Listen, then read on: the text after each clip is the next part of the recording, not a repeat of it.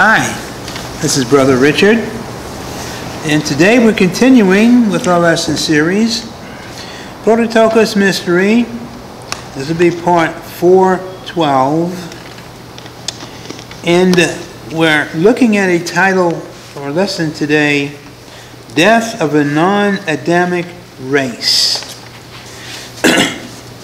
Scripture teaches, because of the fall, the human race opened itself up to incarnation by fallen intelligences.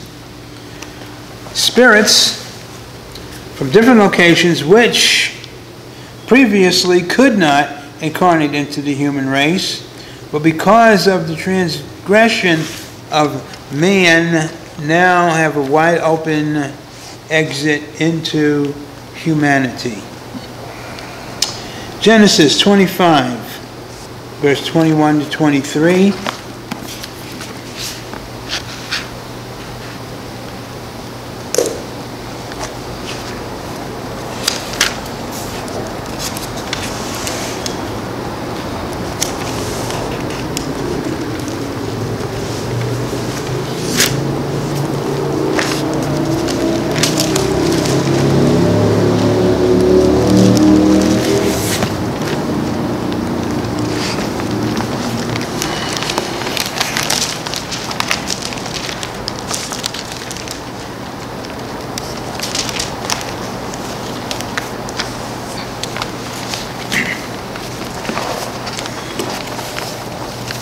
Isaac entreats the Lord, petitions the Lord on behalf of his wife. 21, Isaac entreated the Lord for his wife because she was barren, and the Lord was entreated of him, and Rebekah his wife conceived. Now, we take a look at what Isaac entreated. Isaac, being the son of Abraham, understood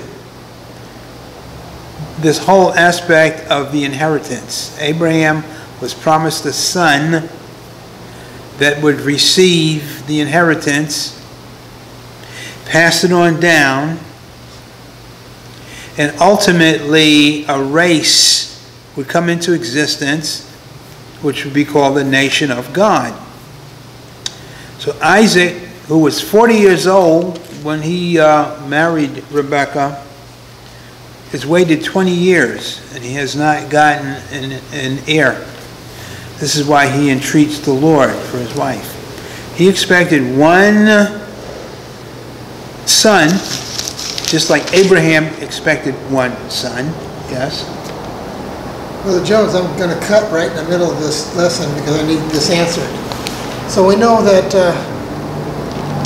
Abraham's wife she was barren, okay? Yeah. And then we know Hagar and Ishmael, and we know that story.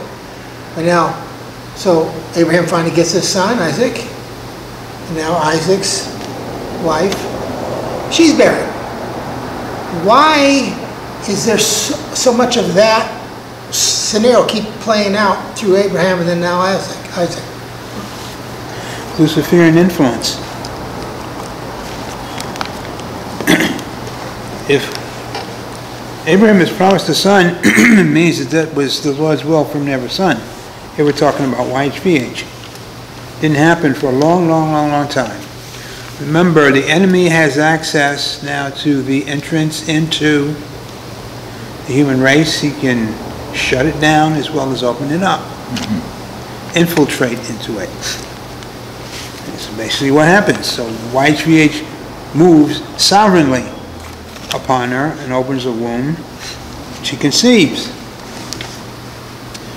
But YHVH didn't take into consideration the Luciferian influence when this happened. That's why we read what we're reading now. And the children struggled together within her. And she said, if it be so, in other words, if I have a son, an heir that's been promised, why am I having this problem? Why am I thus? And she went to inquire of the Lord. The Lord said unto her, 2 nations are in thy womb. 2 nations. This is a 2 people. This is 2 nations. Goi, groups, are in thy womb. So what's happening here is when her womb was opened up, 2 groups in the spiritual realm have access now into the human race. And then they go on to explain what this is all about. 2 nations are in thy womb, and 2 manner of people shall be separated from thy bowels. And the one people shall be stronger than the other people, and the other shall serve the younger.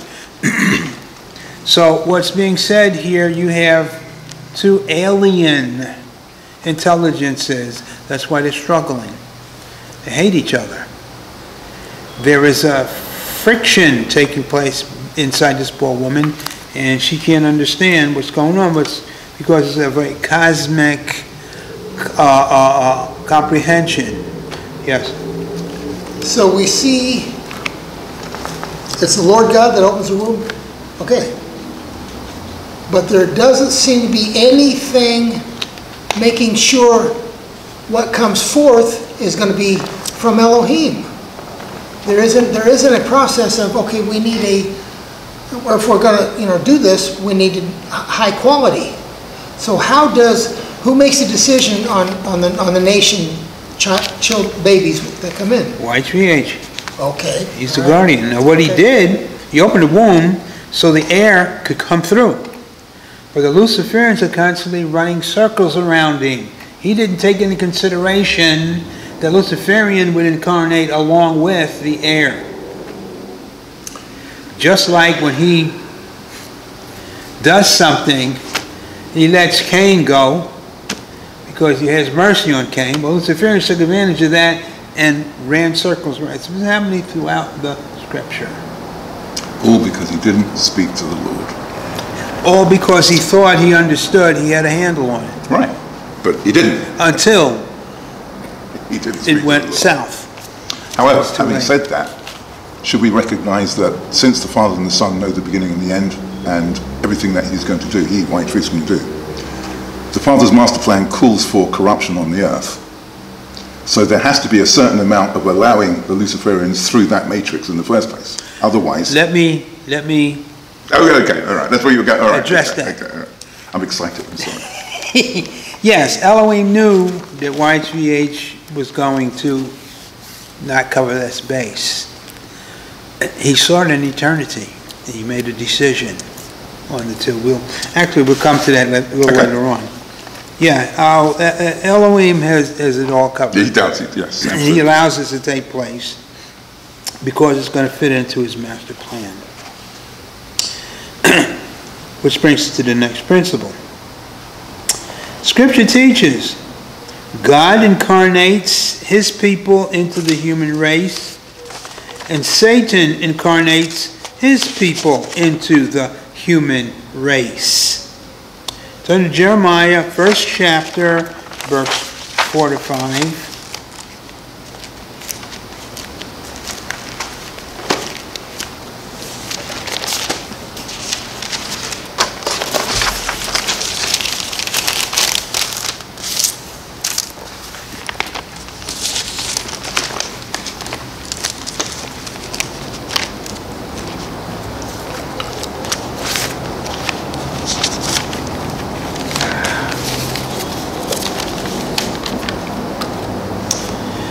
Then the word of the Lord came unto me, saying, Before I formed thee in the belly, I knew thee.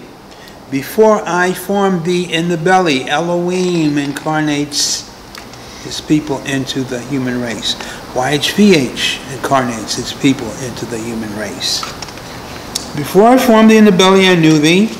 Before thou camest forth out of the womb, I sanctified thee, and I ordained thee a prophet unto the nations. Elohim covers all the bases. When Prototokos comes into this world, he has within him everything that he needs to qualify for the fullness of sonship. The talents, the gifts, the calling. All he has to do is pursue the knowledge which the Holy Spirit will give him if he allows the Holy Spirit to do that. So we see God incarnates his people. Satan incarnates his people. Turn to Matthew 13, verse 36 to 38.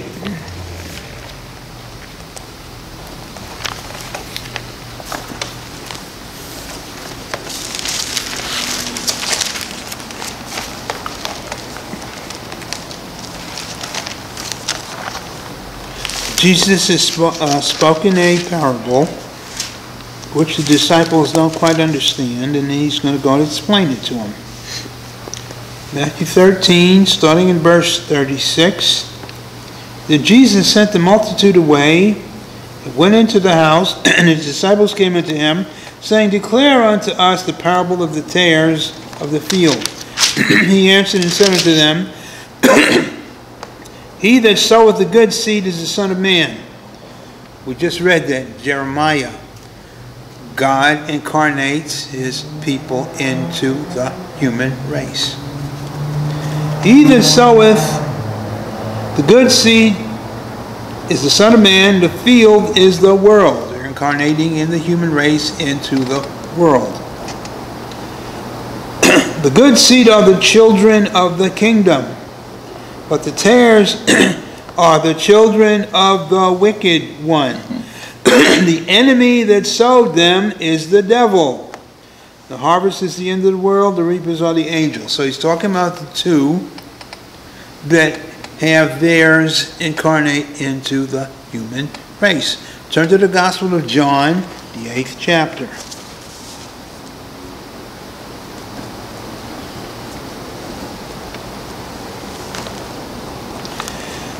John, the 8th chapter, verse 44.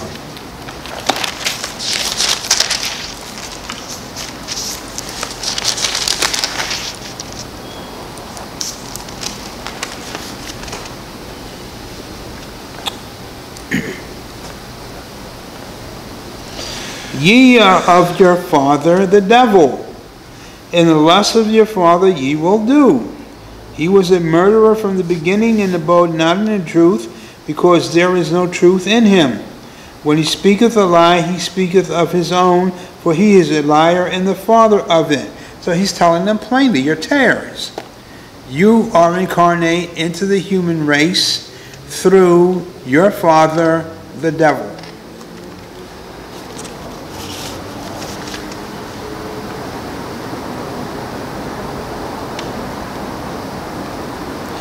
And actually, verse 42, he says, Jesus said unto him, If God were your father, you would love me, for I proceeded forth, came from God, neither came I of myself, but he sent me.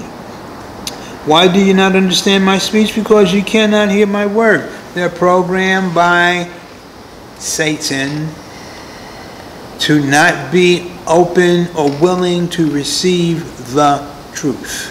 Tares characterized by two things. They operate in lies, and they hate the things of God.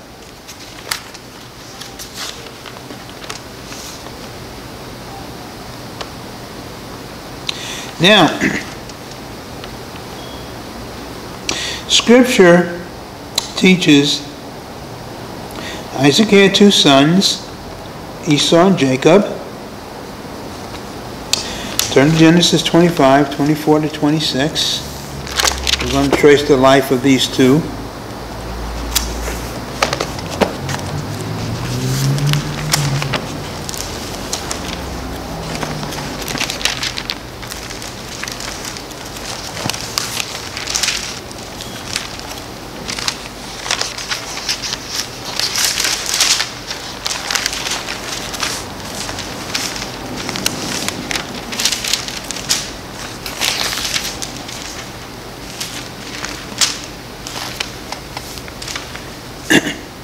And winter days to be delivered were fulfilled. Behold, there were twins in her womb. And the first came out red all over like an hairy garment. They called his name Esau.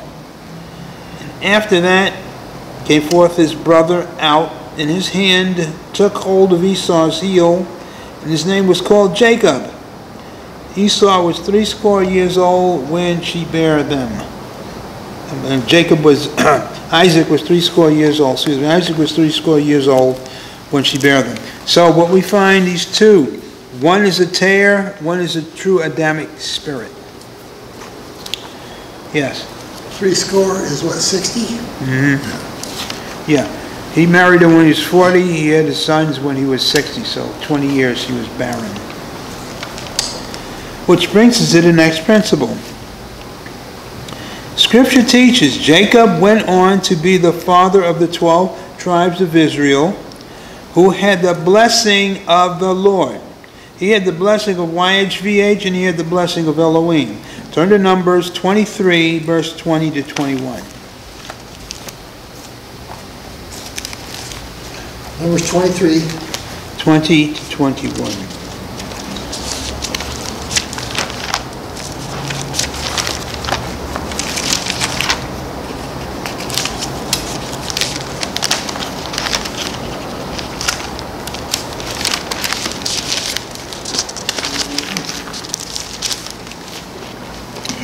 Now,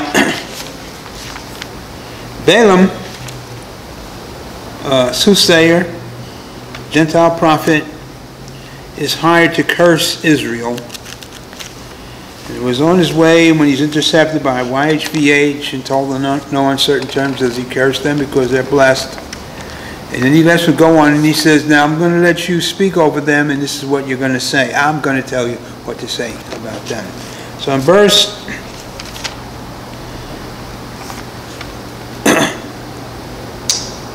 20 to 21, we read 23.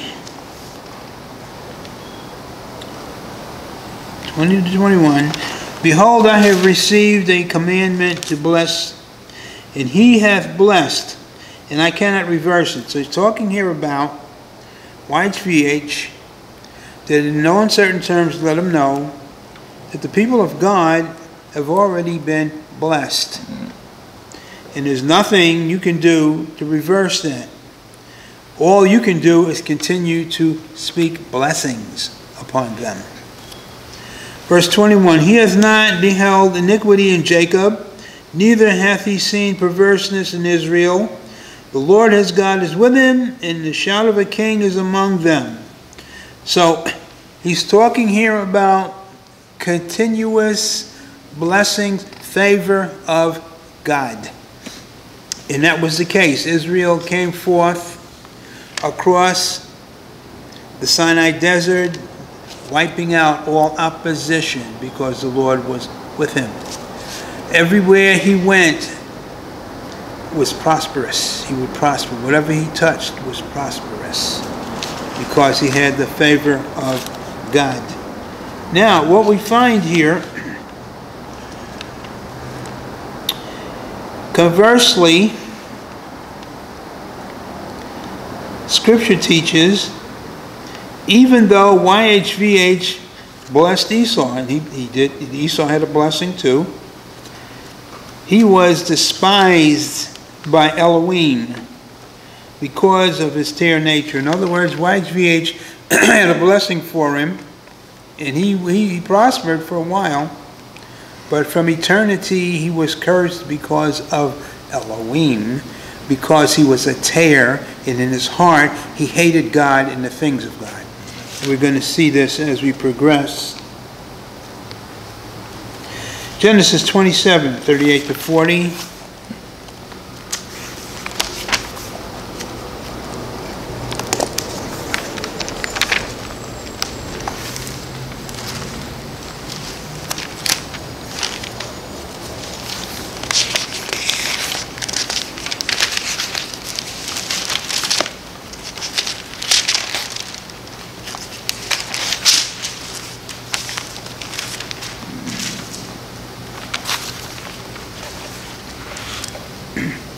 And Esau said unto his father, hast thou but one blessing, my father? Bless me, even me also, O my father.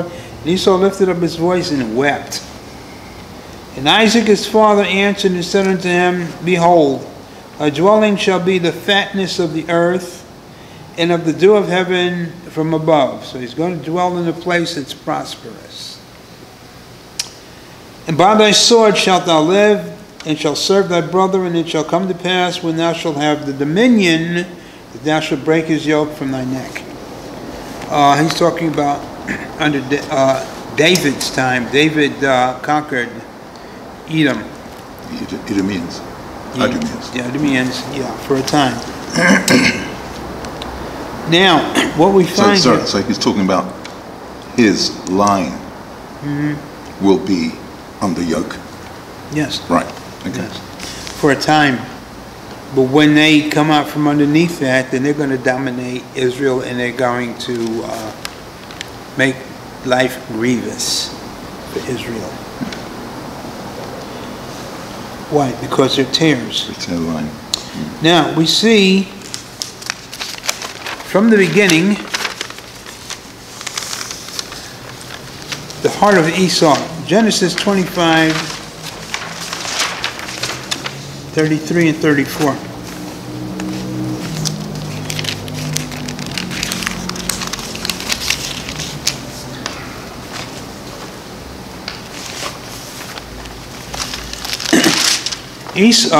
Jacob is making soup.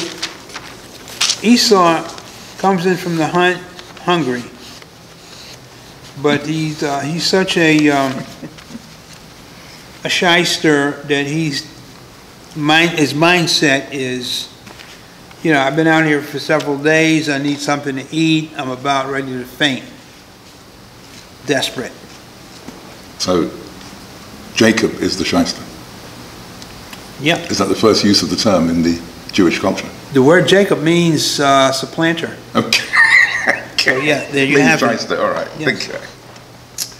Verse 30, and Esau said to Jacob, feed me, I pray thee, with that same red pottage, for I am faint. Therefore his name was called Edom. Changed his name. Jacob said, sell me this day thy birthright. Esau said, behold, I am at the point to die, and what profit shall this birthright be to me? Jacob said, swear to me this day, and he sware unto him, and he sold his birthright unto Jacob. Then Jacob gave Esau bread and pottage of lentils, and he did eat and drank, and rose up and went his way. Thus Esau despised his birthright.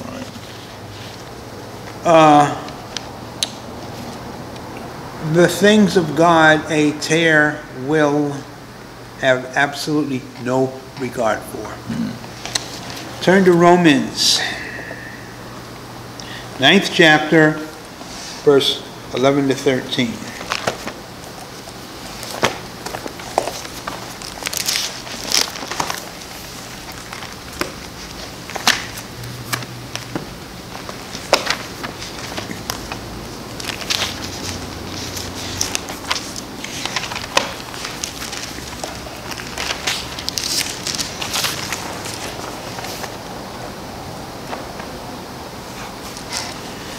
For the children, talking about Jacob and Esau, being not yet born, so this is a decision made before they became incarnate, neither having done any good or evil, that the purpose of God, talking about the Father, according to election might stand, not of works, but of him that calleth. It was said unto her, the elder shall serve the younger. As it is written, Jacob have I loved, but Esau have I hated. The word hated there means despised. So the Father from eternity pronounced the judgment on Esau before he had even created the human race. But he allowed what happened with Rebekah, with the two races to incarnate in her womb, one an Adamic, the other a tare race, to come forth to be part of his purpose. So unless a tare is studying what we're studying, that tare wouldn't know why he hates the Father or the Lord. It's just like instinctive. Does. Yeah. The scribes and the Pharisees were tares. They professed to be religious people, But they changed the law, changed the wording. They did just the opposite of what the word was saying because they hated the word of God. Yes? Brother Jones, we know the Father is love, personified. Yes. You've explained to me before, I need to hear it again. How is it that pure love can hate anything? The word hate there is detest. It means when you take the word of God that's pure and holy and you look upon it in a vile, detestable way in the sight of God, you become a detestation. Before they were born, they hated him. Yeah. So him knowing what they were going to do. Foreknowledge, yeah. Okay, but that's okay. Tough teaching.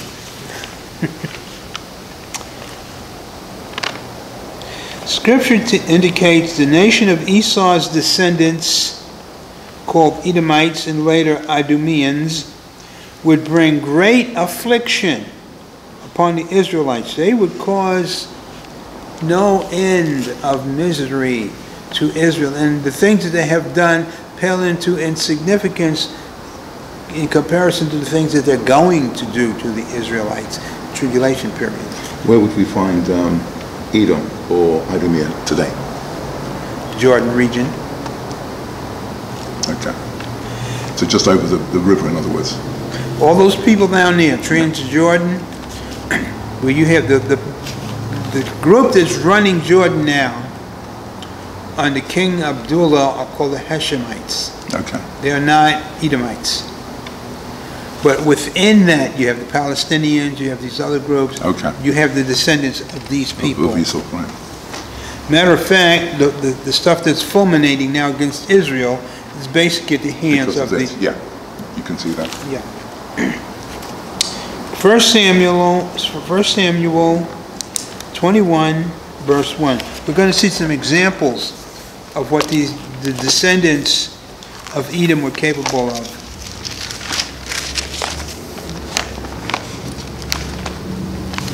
1 Samuel 21,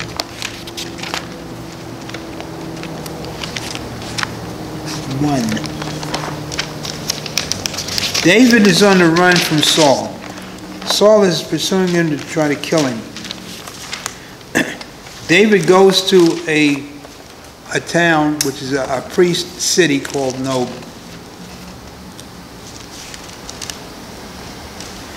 What had happened was the YHVH, you had cities because the priests had no inheritance like the tribes of Israel. The priests came from the tribe of Levi, and they were told they would not have a land inheritance like Judah and Benjamin and the rest of them. They had plots of land that were their inheritance. The Levites were spread throughout the tribes because they were the ministers. They had to minister to the people, to the other tribes, the things of God. So you would have a temple, you would have altars where the Levites would minister. But they had cities, Levite cities, where they were just priests that lived. With that in mind, so it says, then came David to Nob, to Ahimelech the priest. And Ahimelech was afraid at the meeting of David, and said unto him, why art thou come alone, and no man with thee? David said to Ahimelech the priest, the king hath commanded me a business, and hath said unto me, let no man know anything of the business whereabout I send thee, and what I have commanded thee, and I have appointed my servants to such and such a place. So David gives them a story. Now Ahimelech is totally ignorant of what's taking place. He doesn't know that Saul's out to try to kill David, that Saul's running him off, and that he's out there trying to locate him. All he knows is the David that slew Goliath and the David that was loyal to King Saul, and that's the way he saw David. Now drop down to verse 6. Same chapter, 21, verse 6. So the priest gave him hallowed bread, there was no bread there but the showbread that was taken from before the Lord to put hot bread in the day when it was taken away. So David is hungry. He's got his men with him. They haven't eaten for days. That's why he goes to this priest's city to see if they can give him, things to sustain him. The priest gives him bread for all his men. Now notice what it says in verse 7. Now a certain man of the servants of Saul was there that day, detained before the Lord, and his name was Doeg, an Edomite. So he's the descendant of Esau, the chiefest of the herdsmen that belonged to Saul. So Doeg was in the service of Saul. He had a authority to do certain things. He happened to be in Nob at that time, and he saw David confirm with the priest and what the priest did. Now, drop down 1 Samuel 22, verses 16 to 19. Doeg goes and tells Saul that David was there and the priest gave him bread.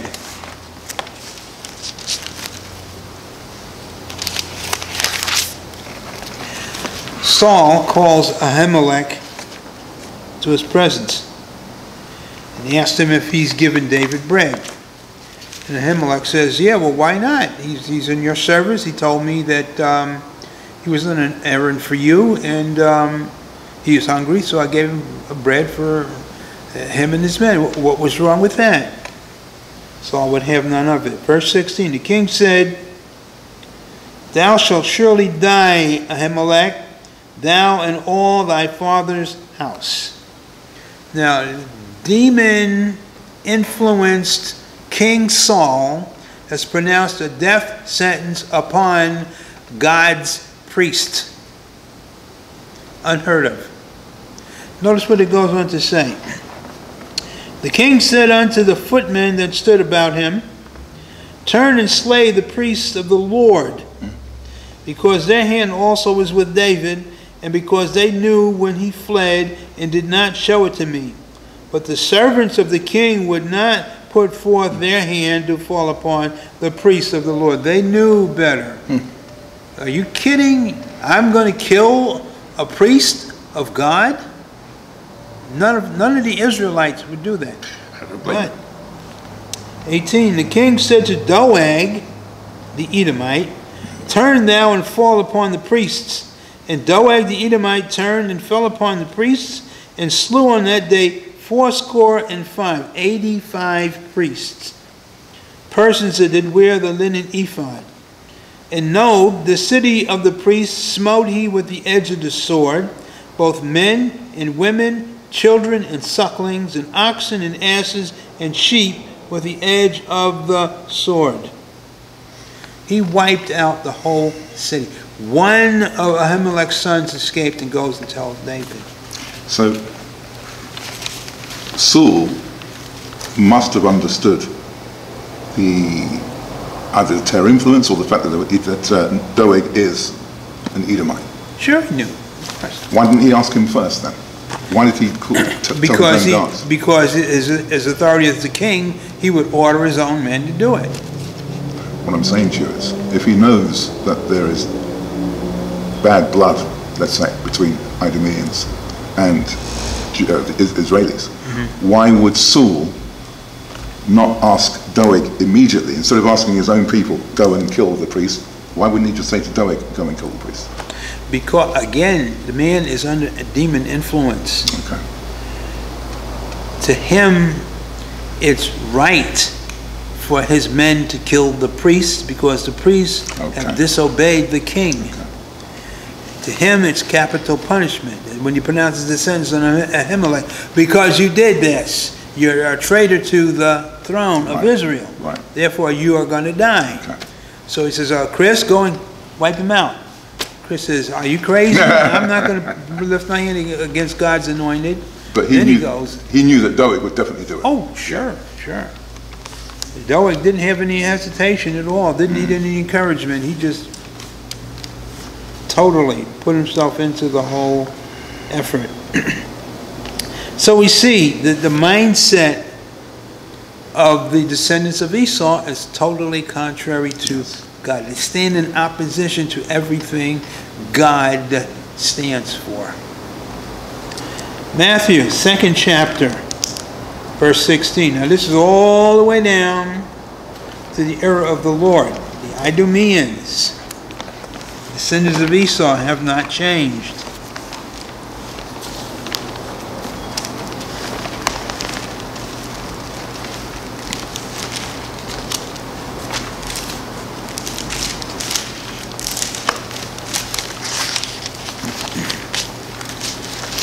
Matthew, 2nd chapter, here we have King Herod.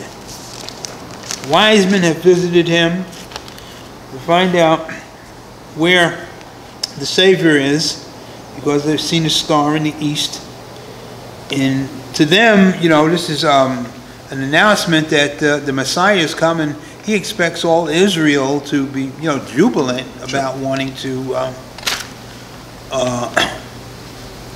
find out where the Messiah is. Wrong. Matthew 2, verses 16 to 18. Then Herod, when he saw that he was mocked, the wise men go worship the child. They have a dream. The angel tells them they'll go back that way, go the other way. Herod finds out. Then Herod, when he saw that he was mocked of the wise men, was exceeding wroth, and sent forth and slew all the children that were in Bethlehem, and in all the coasts thereof, from 2 years old and under, according to the time which he had diligently inquired of the wise men. Then was fulfilled that which was spoken by Jeremiah the prophet, saying, In Ramah there was a voice heard, lamentation and weeping, and great mourning, Rachel weeping for her children, and would not be comforted because they were not. So here's a man that did not hesitate to wipe out 2-year-old children and babies. An Idumean, an Edomite. The things of God. The Messiah. He wanted to kill the Messiah, Son of God. Mm-hmm. Which proves that he knew full well exactly who he was. Sure. Yeah. Which brings us to the next principle. This is a nation of tares. I believe there are some Adamics probably born into it, but for the most part, they're tares. Mm-hmm. Scripture teaches the land of Idumea, Edom, and its people shall be erased from the earth and become a part of the torment regions of eternity. Turn to Isaiah 34, verses 5 to 10. Isaiah 34, verses 5 to 10.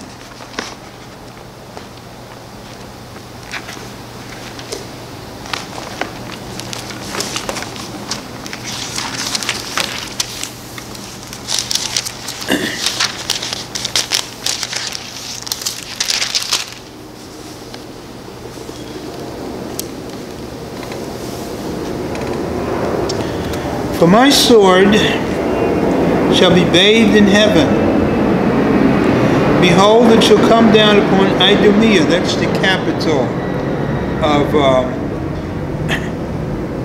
Edom. That's the nation of Edom. The capital is a place called Basra. It shall come down upon Idumea and upon the people of my curse, the Idumeans, the Edomites, to judgment. The sword of the Lord is filled with blood and is made fat with the fatness and with the blood of lambs and of goats and with the fat of kidneys of rams. For the Lord hath a sacrifice in Basra, that's the capital of Idumea, and a great slaughter in the land of Idumea. And the unicorn shall come down with them, and the bullocks and the bulls, and their land shall be soaked with blood, and their dust made fat with fatness, for it is the day of the Lord's vengeance, in the year of recompense for the controversy of Zion. In other words, for the way they have treated Israel, his people. And the streams, the word streams there are rivers. The streams thereof shall be turned into pitch, and the dust thereof into brimstone, and the land thereof shall become burning pitch. So he's talking about the waters of Idumea are all going to be turned to burning tar. When does this happen? This happens at the end of the tribulation period. Okay. So at the beginning of sorrows, do these tares, because there's going to be a certain number of tares, if not many tares, who are in the judgment and will die there and then, Jeremiah 25, 33. At their death, do they comprehend that the reason for their death is because they are tares? Oh, sure, because the Lord will speak of judgment. Jeremiah 25:30. They'll know. Right. But they're going to be survivors that will go on to do worse things. Which will be the to ones Israel. you're referring to, yes. These are the ones that are going to undergo this judgment. And it goes on to say, it shall not be quenched, night nor day. The smoke thereof shall go up forever. From generation to generation it shall be waste. None shall pass through forever and ever. So it's talking about the generation of the Idumeans in their land is going to be turned into hell. Literally. For eternity. Imagine not knowing that a person is a member of a race, a nation, who is coming against Israel. It's already been the judgment's already been spoken out against them. They have no idea about this. They're lining up. We've got our tanks and this, having no concept. That's crazy, just crazy. Well, it's because they choose to be ignorant. Hey, look, Jesus is talking to them about their origin, and they're standing in opposition. Oh, you don't know what you're talking about. We are children of God. On and on and on and on and on. They refuse to receive the truth. They have the ability to receive the truth. Jesus said, you will not come to me. Not that you can't come to me, you won't come to me that you might have life. Yes. So as you're saying this, it says they have a birthright, Mr. Jones, so that's why they are Abraham's people. Now, they don't serve Abraham, they don't do what Abraham does, but because they're born at a certain place, they think we're Abraham's children. So therefore we are the chosen. It's like, it's that way all over the world. In the Christian circles, you have a tare that will enter in surreptitiously and will usurp authority, and in his own mind he is the genuine authority to say what he says, do what he does, destroy, make people's lives miserable because that's his right. Klaus Schwab and the rest of these guys, they're tares. They think they have the right to take the human race and obliterate the majority of it, and the rest of it conform to their pattern, their plan, their way of doing things. That's the mindset of a tare. So, Mr. Jones, currently, in these days that we're living, I hear Fox News talking about God, praying, and I don't hear Jesus, but I hear God. Now, the day is just around the corner where God won't even be mentioned. Sure. There'll be nothing, no prayers, nothing's going to happen. But I'm enjoying hearing they're including God in sentences now. But I know it's just around the corner where they're going to cut that out. Well, God, the God that we know is going to be cut out, but you're going to have a substitute, the gods. The beast is going to call himself God. He's going to step in to the place of the Father and announce that he is the end-all, the be-all of all. Worship me, I am God. Sure. Mr. Smith made a point here, and that is the truth of all this should be when you hear the name Jesus. Because if you say God, a Muslim, a Shinto, Greek Orthodox, Catholic, They could all claim. they don't feel slighted. Sure. But if you say the name Jesus, and you're cutting it to the core here, and people are All going bets are to off. start getting offended. Anyway, so this is what we find. The tares, a race, alien race, that have infected the human race are going to be totally eliminated from the face of the earth forever, along with all other alien intelligences. During the millennial period, nothing will be allowed to incarnate but pure Adamic spirits.